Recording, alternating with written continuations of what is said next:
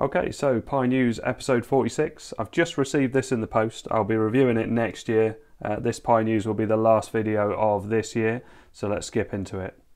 Okay, so first up is from the MagPi magazine, and this is a cool add-on for a Raspberry Pi 400. So there's a couple of things the Raspberry Pi 400 is missing. It only has 3 USB sockets instead of the 4 that you get on the Raspberry Pi 4. But also it doesn't have a headphone jack, so the only way you can get audio out of it, well, there's a few ways. There's USB audio, there's Bluetooth audio, and also HDMI audio, but it's nice to have 3.5mm audio, especially for some portable speakers and things like that. It's just a really useful thing to have. So we scroll down through. While Raspberry Pi 400 has an array of ports at the rear, one notable omission is the dedicated socket for audio output. The Dacberry 400S is designed to address this while offering a mic input via the same gold-plated 3.5mm socket. And Dacberry make really decent quality DACs for the Pi, so you know, the audio quality will be really nice on this as well. And they gave it an 8 out of 10. Next up from Facebook, so if you're interested in using Pi-hole, the interface has changed and this is the new interface, so definitely looks very, very nice. Right, another Facebook story. So this was in the Supreme RetroPie group, and Command & Conquer Generals on the Raspberry Pi 4 8GB using RetroPie and Wine. And I'm a big fan of Command & Conquer games. The Generals one I didn't have. It was more the older games than that. But yeah, this is definitely worth trying out. And it looks like it runs pretty well.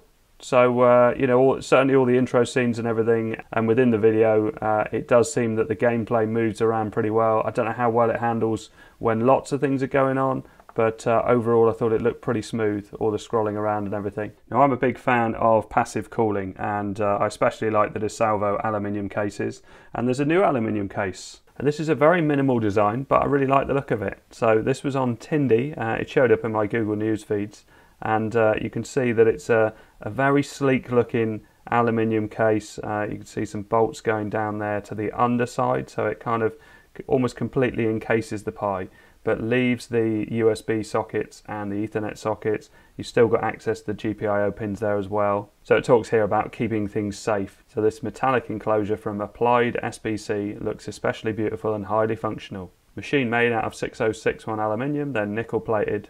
Top section sits below the top of the USB and Ethernet ports, presenting an extremely slim package that is tough and durable. So camera and monitor connectors are exposed via slots on the top, and you can see it acts as a heat spreader. So the top bit here looks like there's a sticky pad that you add to the CPU.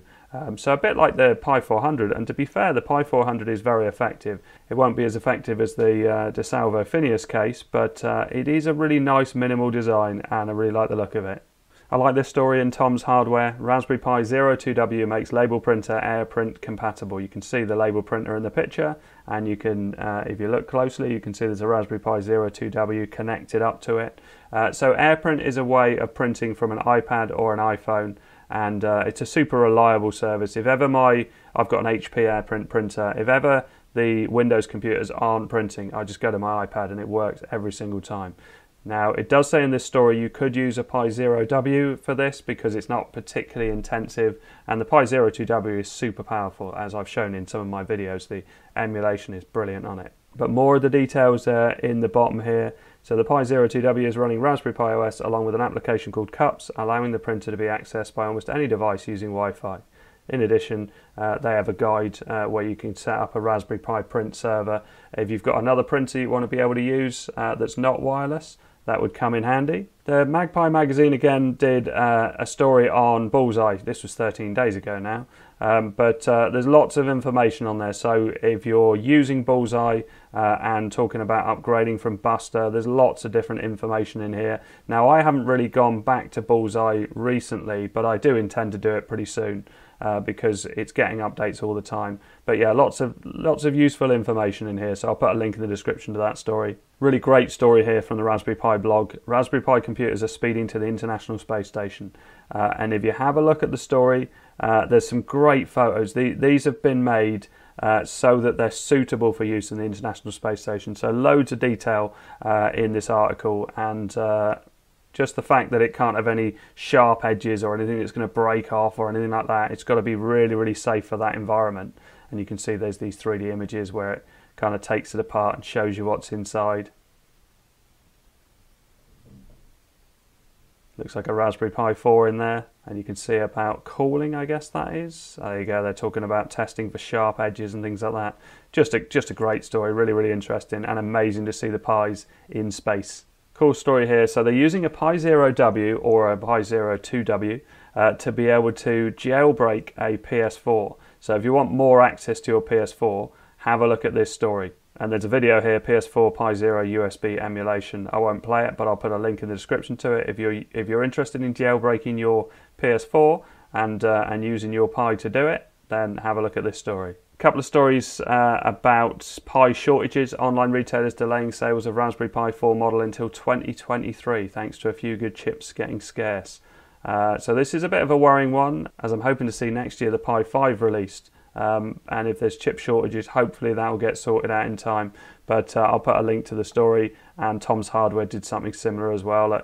Pi in short supply site claims 52-week wait for 4 gig model. Most vendors are sold out, but you can still find one. In the article it says the Raspberry Pi 02W are almost always in stock, which is really nice to see because the Pi 02W is amazing. And also the Pi 400 seem to be available as well. And pretty much everything you can run on a Pi 4, you can run on a Pi 400. I'm still more of a fan of the Pi 4, but the Pi 400 is a brilliant one, especially if you're planning to use it as your sort of home computer. Next up is another mini computer which has been adapted with a Pi. Incredibly small icons along the bottom here, but a lovely widescreen display and a smart looking keyboard on this old Texas Instruments device. And if we scroll down through, no working teletypes were harmed in making this. It's running a Pi 4 with Manjaro Plasma. I finished this build for a while now and finally decided to post it here. There's a few more pictures of the build on Hackaday, so we'll click on that link. I ended up changing the parts quite a bit throughout, but ultimately decided on an 8.8 LCD. That can't be 8.8 inch, surely. I suppose it could be 8.8 inch width-wise. And let's have a look at some of the other photos. Oh, you can see it's got a print side of it there. Oh, it's a separate keyboard, so it's like a gaming sort of keyboard with all the LED lights. And then it's going to get taken apart. Oh yeah, the keyboard's already, oh I see, so the keys have already been replaced there. And you can see the Pi, is it a Pi 3? It's got a full-size HDMI in there. Yeah, very, very nice. And I keep meaning to say when I do these Pi News videos, if you haven't watched other Pi News videos, there is a playlist of it, and you can go through and see them right from episode 1, and you'll get loads of information on there because I've been doing these for quite a while now. I'm not sure how long ago I did Pi News episode 1. So 18th of July 2020 is when I started doing Pi News. So have a look at some of those older episodes because it's really interesting to see how far the Pi has come. Anyway, I hope all this helps. Thanks very much for watching. Please like and subscribe.